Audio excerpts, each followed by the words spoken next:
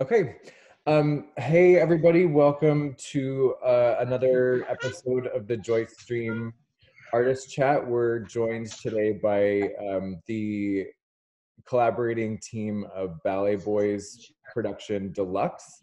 I'm Aaron Mattocks, the Director of Programming at the Joyce, and joined by some illustrious people from around the globe. So I will just let you guys all introduce yourselves.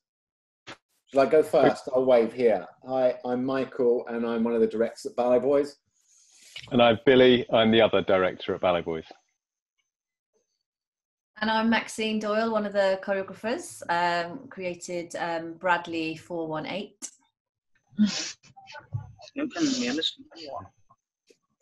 We've lost Xiexin. I lost the connection for the internet. That was your big moment. That was your big moment, Xiexin. I think here, what you guys said, you know, it's the beginning. So I just coming back for now. Okay. So Michael and Billy, you know, you guys have built this company. This was supposed to be your 20th anniversary season. Can you talk a bit about what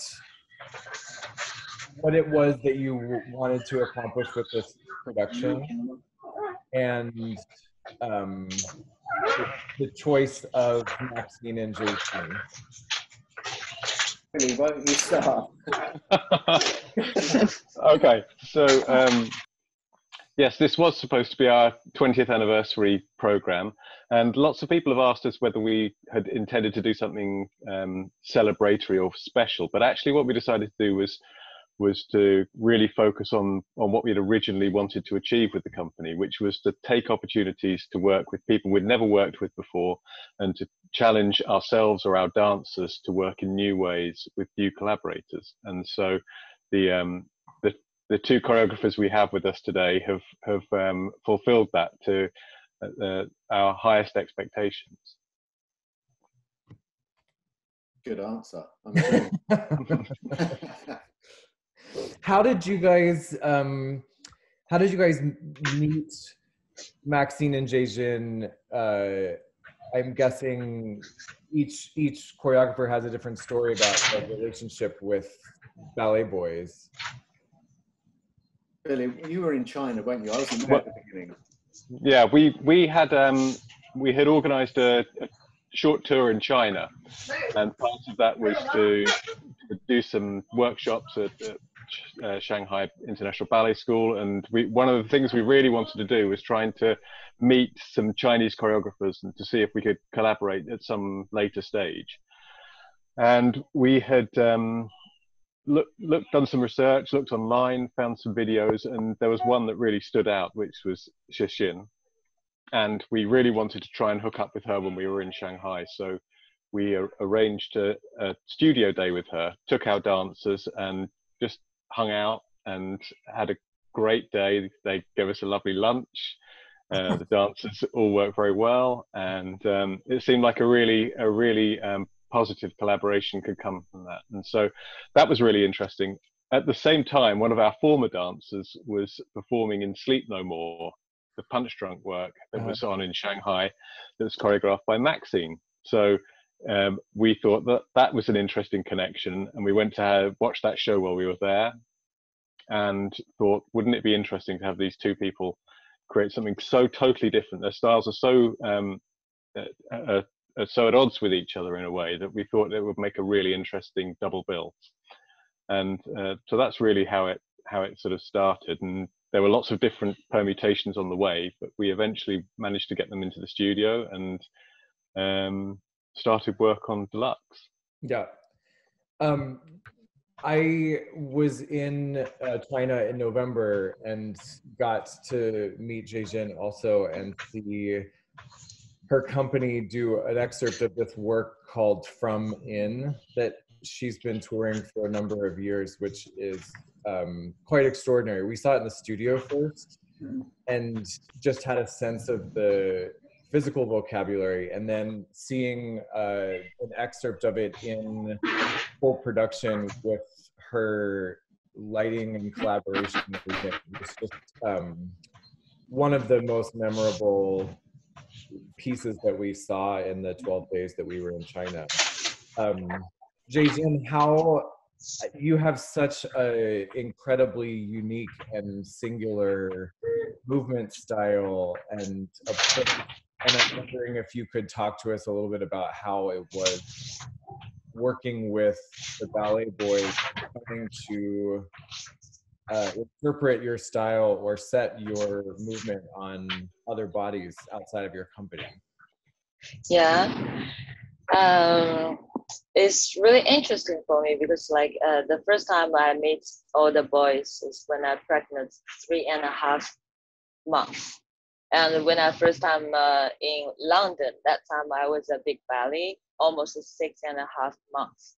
So I used 2 weeks working with all the dancers, and I really like every dancers there because they are full of like possibility and a very wide range about their mind and their body. So I just try a lot of things how I working with my dancers. But I found something because I used to working with a man dancer and the female dancers together. So I found like all the boys, how I can make it works in another way. So I started thinking about this first question. And when I come back to China after 1 year, when I back to London, the second time for I need to finish this piece just in 2 weeks. And the music is there. So I feel that time I really, you know, it's like a big pressure because I know some of the dances, they are new. And for me, only in 2 weeks, I have to finish. So I really enjoy each one moment, second, for just like every day I will teach a workshop with the dancers, and I really saw a lot of things happen one day by one day. And I found one way and then it works. And I just follow this direction and feels like they'll have something is me and all the boys, we make something in some way I don't know before. So I feel really happy that I just, you know, a lot of pressure, but you just go there, whatever happens, and you take all the opportunities, and then it's just go to the piece's own way. And I really enjoy to working with them and use my way, but see how it happens later. So, but I really like the piece, Ripple. Yeah. Maxine, similar question for you. I saw the work that you did with Bobby Jean Smith on the Graham Company. We had that at the Joyce, and really felt like it was I was seeing the Graham dancers, who are just such an extraordinary ensemble, in a really different way. And I thought it was really exciting what you were able to build there. And so I'm wondering, similarly with the BalletBoyz, what your relationship is with them, if you were trying to bring something new or different out of them. And I think also based on some of the footage that is in the stream, I know it's sort of repetitive, but we won't have access to the stream forever, and we will be able to talk, you know, see the artist chat for longer. So if you could talk about the influences of Kate Tempest and just sort of like how you built up the story of the work as well. Yeah, so I well, it was quite a fast meeting and relationship with the dancers. I basically came in for a day with them in September, and then came back a couple of weeks later to create a half-an-hour work, which is quite a short run-in actually for me. So I was interested in, well, I was asking myself lots of questions. I was interested in like what kind of artistic conversation and physical conversation that I could have that felt authentic with these 6 men. I really liked them, like Xie Xin said. I really liked their personalities, and I felt inspired by all of them as performers, actually. As they all had quite a big charismatic presence, which is always something that I'm drawn to and inspired by as a maker. So I was interested in that. And then I've been looking at this, reading this concept album called Let Them Eat Chaos by Kate Tempest for a few years, actually. And there was one particular song called Pictures on a Screen, which talks about a character called Bradley. And she's an incredible poet, actually. And she, I think she really captures the voice of a generation. So she talks about this character, this young man who's doing well financially and in terms of employment, and very much like a kind of a man in the city, a little bit of a sort of stereotype, but then she in the song she talks about how he feels like he's walking around in a dream, and how all of this contemporary living just doesn't really feel like it satisfies him, and you definitely feel like he is a sort of man or a person on the edge of something. So I took these words into the studio and these ideas, and I had a sort of imagining of the work in my mind, but then shared that with the dancers. And when we just began to explore the text in terms of its images, actually, its rhythm, and as well as, so we had this sort of this shared focus of a starting point. And then I was also interested in like their personality and how and their different physicalities, and how I could make these differences stand up on their own, I should say. Yeah. And can I ask you, like in terms of your creative, not influences, I guess influences, or people that you have been inspired by in your choreographic practice, I am just going to say one thing that I connected with in terms of just like all of these men together and the different kind of portraits of aspects of personality. It made me think of the Enter Achilles revival that's also happening. That it was a piece that 20 years ago was really, really impactful to me. And I wonder if there's, if Lloyd is in your creative DNA or others like that. You're certainly like dance. I mean, Pina could be there too, but just wonder like who would you name as? I mean, Pina Bausch would be my sort of, kind of guru, my guru. Yeah. On one end of the sort of theatrical world. But then I also, over the years, have interested, really inspired by companies like the Worcester Group, actually, and on the other end of the spectrum, Forsyth, in terms of his mechanics, movement mechanics. So a sort of a range. But I studied English as well as dance at university, so I've always had an interest in narrative and drama and characters. And I saw I saw Enter Achilles the first time around all those years ago, and I know several dancers that are in the new creation of it, and I was actually aware in the back of my head that was a work about men that was going to be in the public sphere. And I was actually pretty clear with the dancers. We were all in an agreement that this wasn't, Bradley 418 wasn't to be a work that was really about how men behave with men. Right. I didn't feel like I was interested in making that sort of comment when there's been so many beautifully made statements about those kind of relationships. I was much more interested in digging into the sort of psyche and the personas of one character, and then using the fiction of Tempest to sort of hang that on. So we looked at, we tried to be a little bit clever, and we looked at sort of Carl Jung, and actually there was a really interesting Lucian Freud exhibition on that just happened to be on at the time of his all of his self-portraits. So that was kind of fascinating, actually, seeing how an artist represents themselves in paint. So there was lots of different sources that were sort of coming in.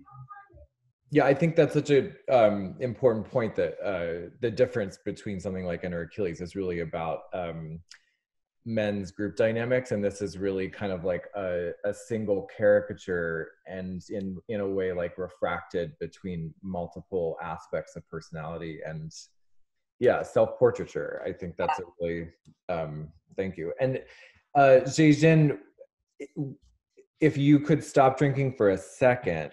She's on her third bottle. No, I think Xie Xin, if you might have to restart because it looks like you're frozen, but I would love to have the same question to you about just your influences and your sort of choreographer's DNA in terms of your own training and performance and history that you bring to the studio. Looks like she might be frozen. We are lost. Maybe I'll chat with her and see if she'll restart. So while you do that, I'll tell you something about the differences between the way that we saw these two choreographers create. How's that? While you do a bit of tech. I would love that. Thank you. It seems to me that Maxine is looking to understand what she needs from the dancers themselves. She goes into the room without necessarily a clear physical picture of what's required.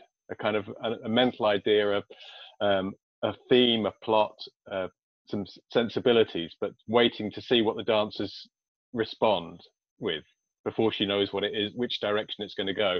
And I feel like Xie Xin maybe is the opposite of that. She has a very clear idea of what she wants, and she can demonstrate, and she's willing to demonstrate, even 6 months pregnant, exactly what it is she's looking for.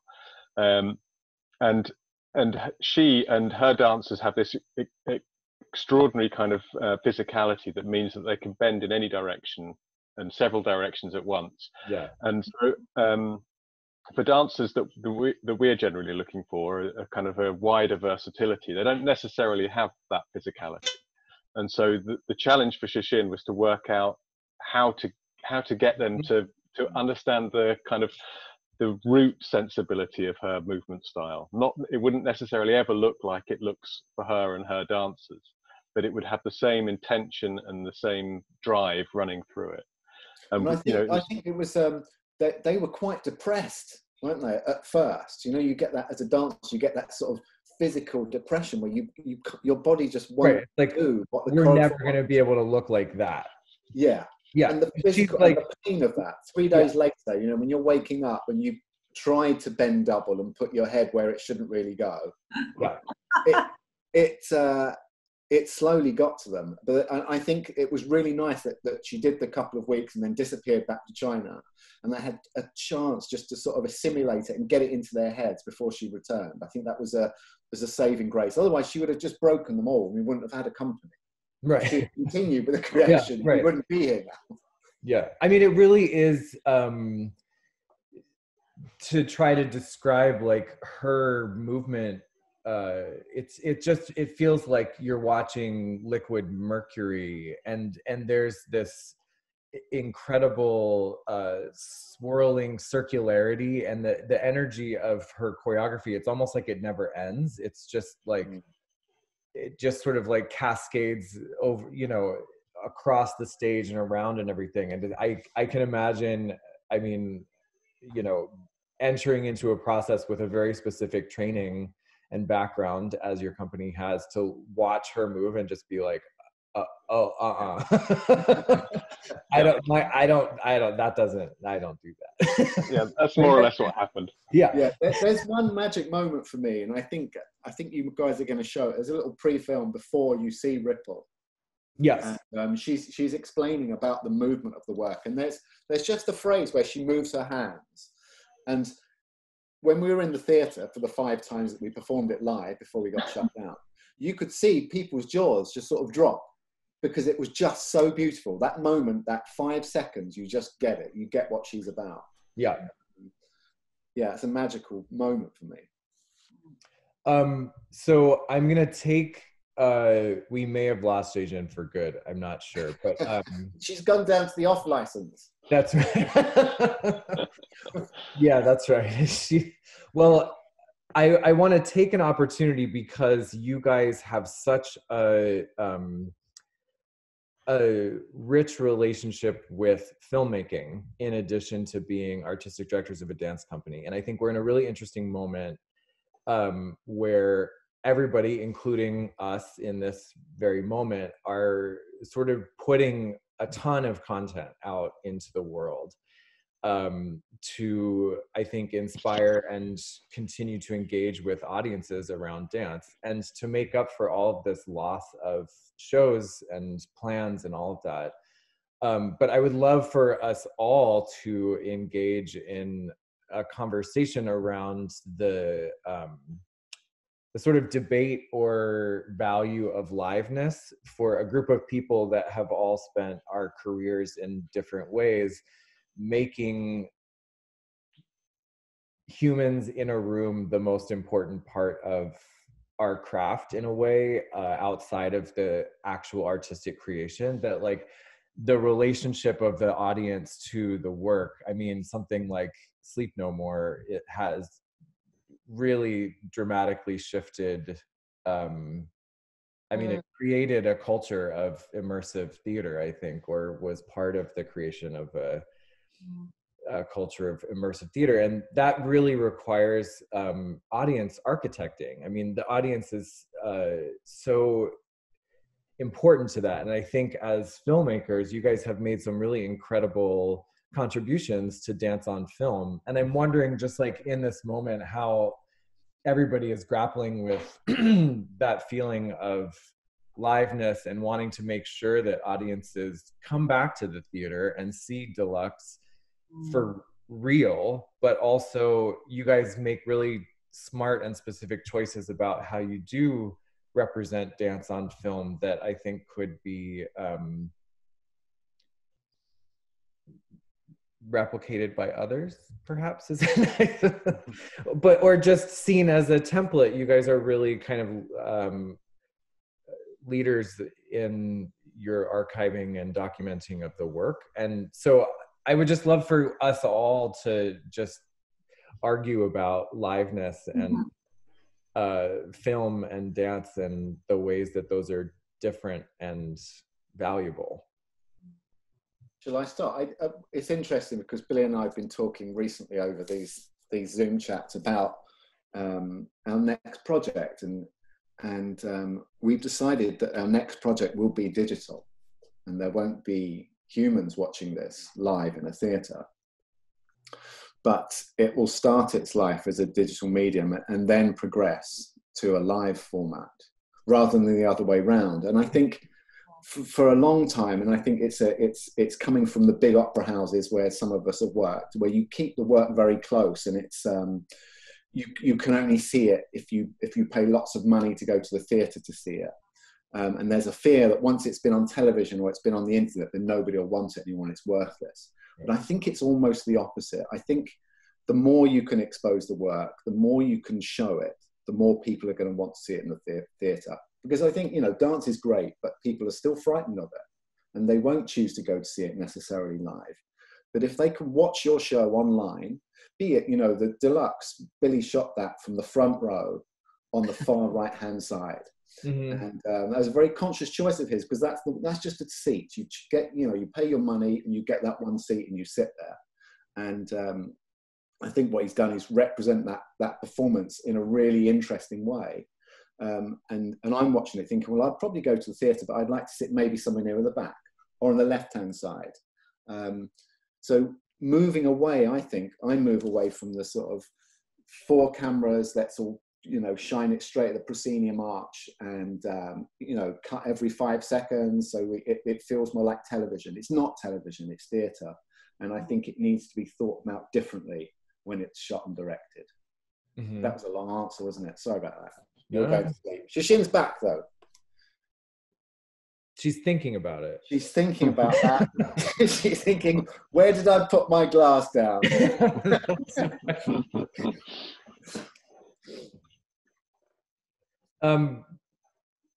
Yeah, Billy, what was the idea of that? I mean, maybe Michael said it already, but just that one seat, you're there, that's the perspective if you happen to sit in the front row or something, versus right, the 4-camera shoot, the highly edited like film of the show. Well, it was a combination of things, actually. The first was that we had a suspicion that the theatres were about to be shut down. So if we didn't get a version of it, then we wouldn't have one. Yeah. But that coupled with having filmed it in the studio, which we do all the time, we're filming lots of rehearsals and sometimes for practical use, you know, for the choreographers to look at and to watch back in the evening or whatever. And sometimes just so that we've got a really nice version of it. And we'd shot both pieces in the studio from a fixed point with one camera, just following them, sometimes pushing into the action, sometimes trying to get as wide as possible. But just it feels like one point of view. And we had decided that perhaps we would try that with Deluxe. We would try and just get a camera on the stage, right inside the action almost, and just have one POV to follow it around.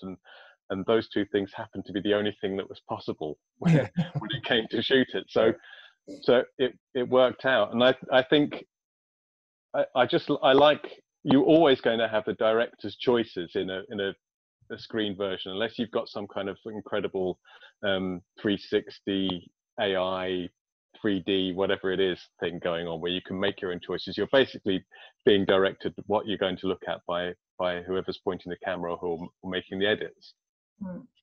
And so you're following what I think is interesting as I'm watching the show, and take it or leave it.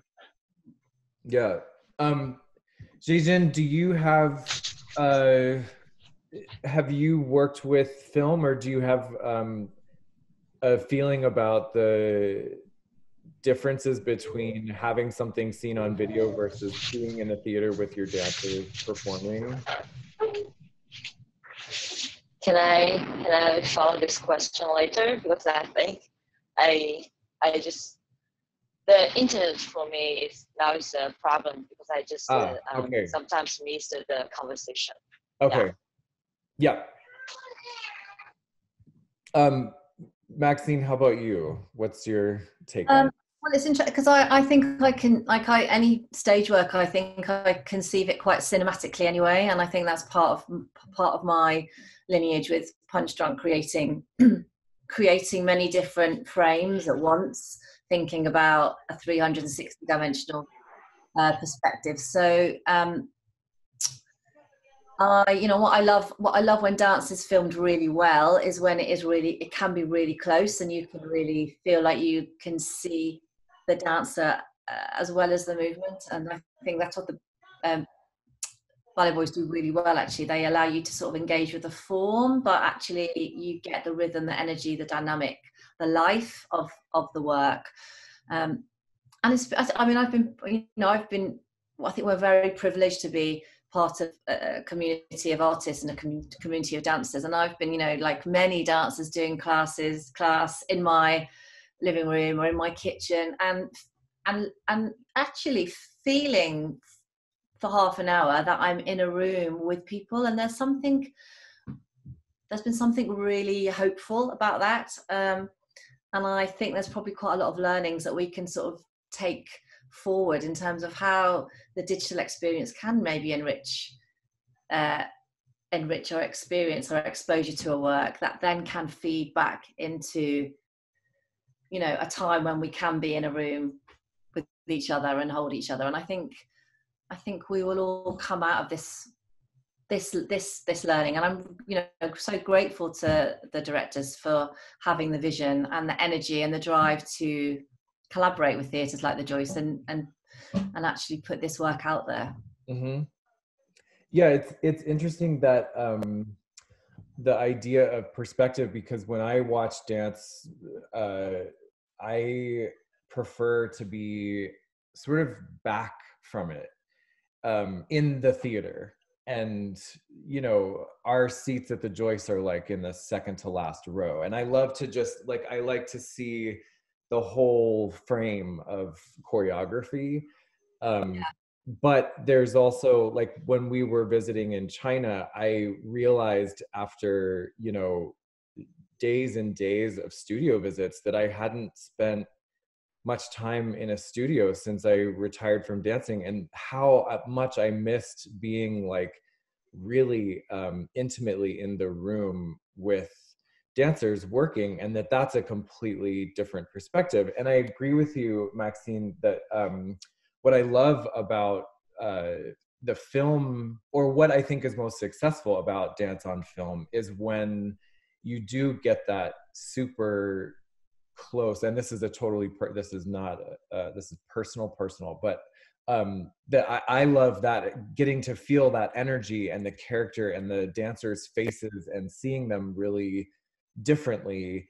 And it's an experience that I don't want in the theater. I don't want to sit in the front row. I know some people really do and love to be like in the sweat zone, you know, but I really, in a theater, want to sit back and like see all the stagecraft and the whole, because that's where the choreographers sit when they're doing tech. You know, tech tables are not in the second row, they're in the, you know, 2/3 of the way back. So but in film, I love being like right in the action, almost like the camera is on stage as another dancer. And I think there are ways, Michael, I absolutely agree that part of this is kind of outreach and exposure, and that people like yourselves could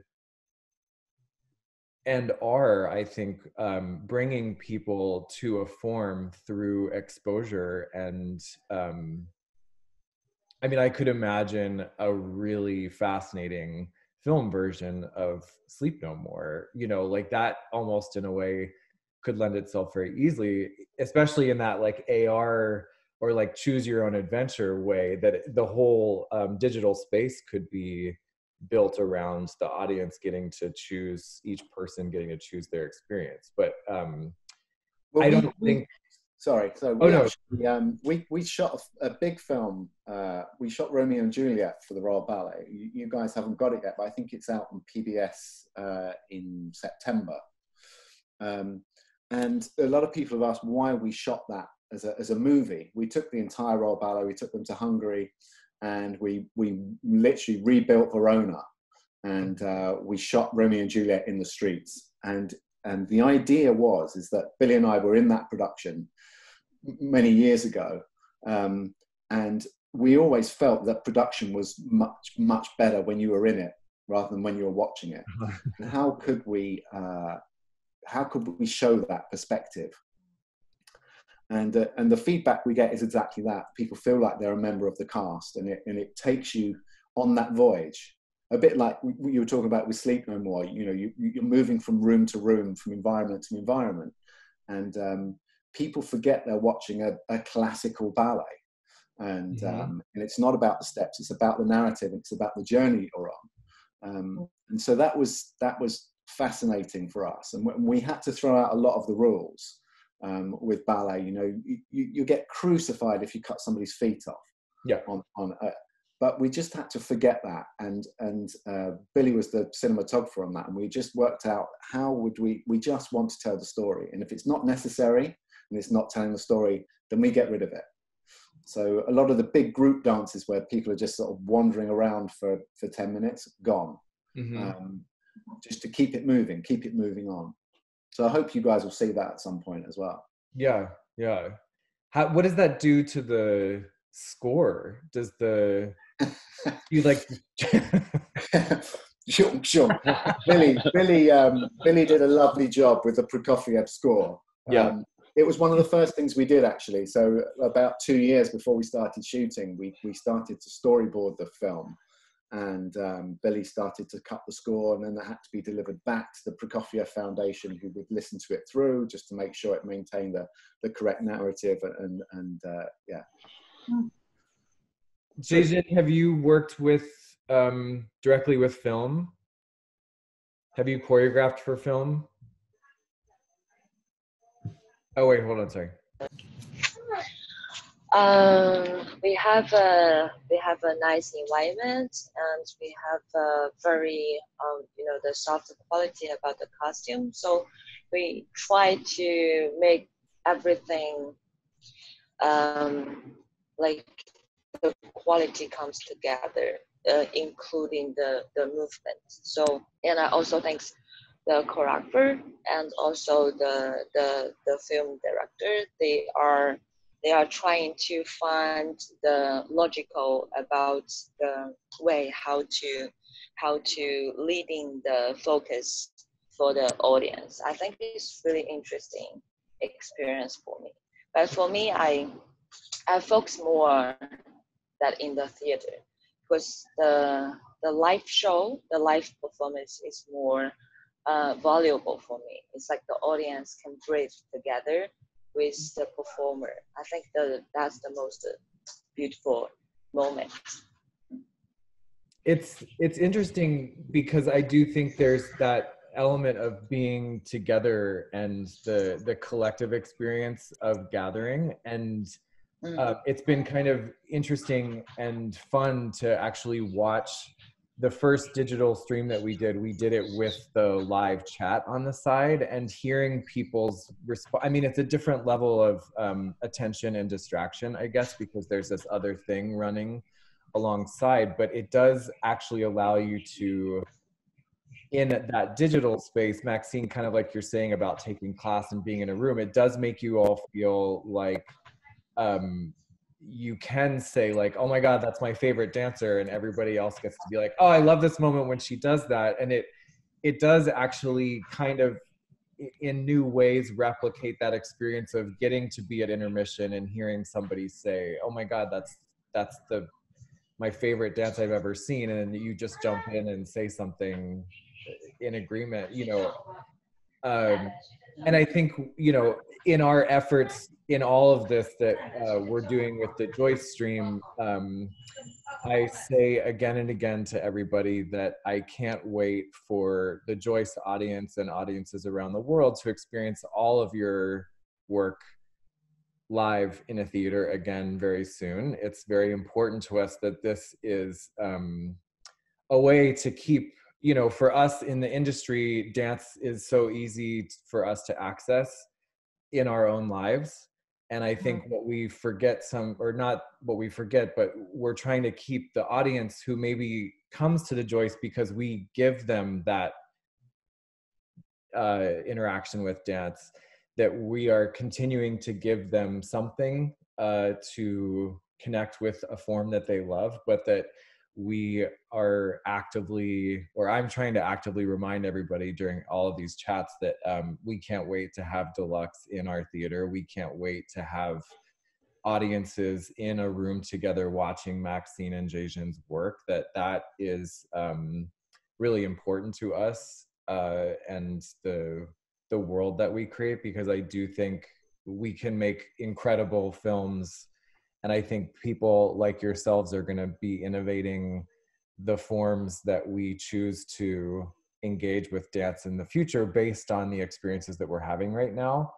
And that could mean that we see more work that's being built specifically for digital spaces first. I think that's the difference that I'm also noticing, is that some of this is just archival, and that's okay. We're allowed to just like see the dance, and it feels like water in the desert for some of us. But it's also like, I think choreographers will start to think about what is it like to make a piece or work for an iPhone, just to have an experience on the subway with dance. And I think that will also change and build the audience. But it's still a ritual of, like, we've been gathering in arenas, concerts, sports, it's part of our culture for thousands of years. I don't think that we're going to stop coming back into a room together to have community around art, but it's I miss it. It's really nice to spend some time with you guys in this kind of room. We've been missing it. Oh my God! You know the picture at my side, except me, everything is black. Oh. So I cannot actually now see the face, you guys. Oh no. Can you hear us though, Xiexin? Can you hear us? Yeah, sometimes it stopped, but sometimes now it's working. Okay. Can you? So you know, sometimes I was a little bit confused. Okay, there was a question earlier for you about who your choreographic Oh, really? influences might be. Who influences your work? Oh, because as you know, I was working in 4 different contemporary dance company in China, and after that, I got a scholarship, so I traveled a lot in Europe, in New York, and in Israel.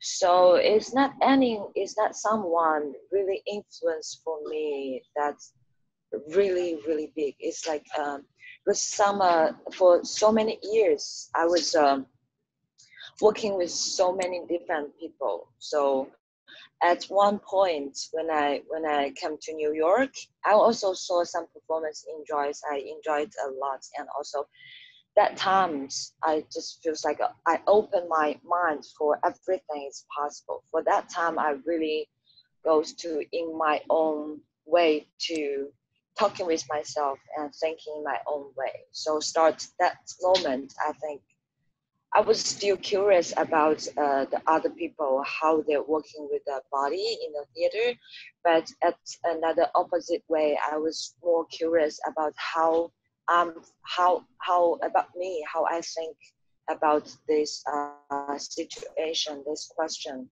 So I spent more time to talking with myself, with my own body in the studio, yeah. So there is no someone, but it's like everyone is inspired me to open still open my curious, but still like research yourself and trusting yourself more deeply. Thank you. Can you hear me, guys? Yeah. I feel that I'm lost again. No, you're here. No, you're here.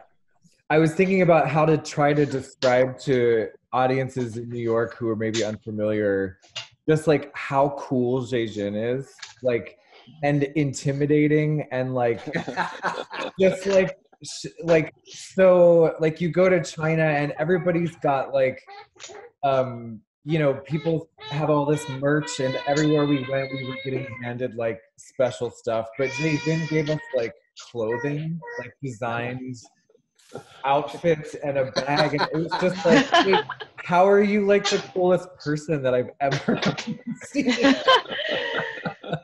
It's I don't know. It's kind of really something can support the company, you know. Yeah. For the training clothes, like this one is also for from our company. Yeah.